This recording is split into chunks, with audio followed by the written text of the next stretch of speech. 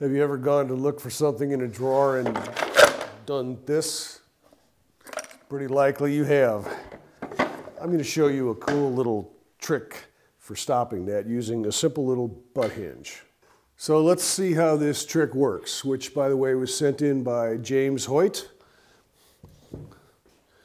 The trick is you want to install a little butt hinge to the rear edge of the rail so that the barrel of the hinge sits slightly up from the bottom edge of the rail.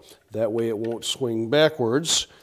And let's install a couple screws in here. Now I've already drilled my pilot holes in here, and you'll notice that I'm hand driving these in. I tend not to power drive brass screws for risk of breaking them.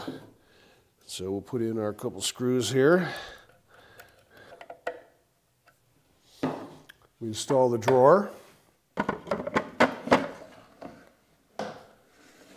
Voila, no more spills. If you want to remove the drawer, you just pull the hinge up. So thank you, Mr. Hoyt. And if you have any tricks of your own you'd like to send in, visit woodcraftmagazine.com and click on Submit Your Tips here. Thanks for watching.